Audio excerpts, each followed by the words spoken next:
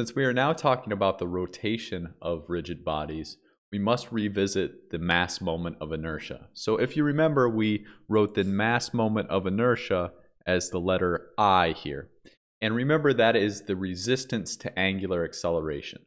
So the bigger that I is, the bigger the mass moment of inertia, the more difficult it is to rotate about that axis. So we have several equations here, and if you remember the parallel axis theorem, so if we have I is equal to I about the center of gravity plus the mass times the distance from the center of gravity squared. Let's take the example that we have this slender rod here, and we're looking for the moment of inertia about the x-axis. So how do we find this? Well, we could integrate this whole thing, but most of the time we can find simple shapes in our data sheets in the back of the book where it gives us an equation for this.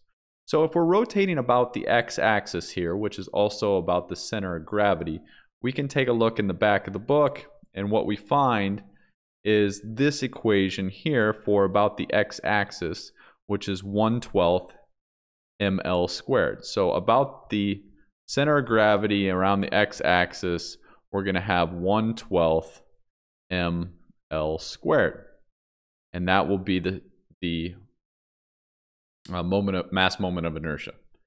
Now, a lot of times these slender rods do not rotate about the center of gravity. So a lot of times they'll rotate about the end point of them. So let's draw another axis, x prime. So this would be swinging around this x prime axis, similar to a pendulum or something like that. All right, so we're looking for the mass moment of inertia rotating about this point, and it's going to be different. So we're going to use this parallel axis theorem here. We have already found the moment of inertia about the center of gravity. That's this value here. But then we need to add this md squared to it. So I'm going to say Ix prime is equal to 1/12 ml squared plus md, and that's the distance from here to here. That's d, and we know that value is L over 2. From the center of gravity to the end is L over 2 squared. And let's simplify this. So we have 1/12 ml squared here, and after we expand this, we have ml squared over 4. So we have 1/4 plus 1/12. I believe that comes out to be 1/3 ml squared. Now, if we look at the data sheet, what did we get? This value right here, 1/3 ml squared. So that is the value if we were rotating about this x prime axis. So you need to make sure that you keep track of what axis you're rotating about and use the parallel axis theorem to shift that rotational axis depending on the point you're rotating about. All right, the last refresh concerning the mass moment of inertia. You may remember the equation. The mass moment of inertia is also equal to mk squared. And what is k? M being the mass. K is actually the radius of gyration.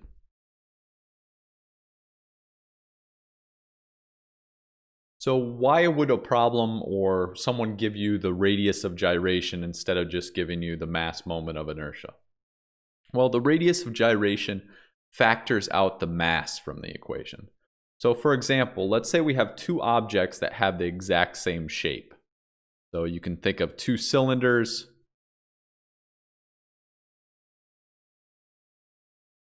And they have the exact same shape, but one is made out of steel and one is made out of plastic. The steel radius of gyration is going to equal the plastic radius of gyration because it's just based on the shape of it. Now, are these going to have different masses? Absolutely. So if we're analyzing a situation with different materials, it's handy to have the radius of gyration because then we can just multiply it by the mass here after we take the square. Likewise, just rearranging this equation, if we're trying to find the radius of gyration, that is nothing more than the square root of the mass moment of inertia divided by the mass of the object.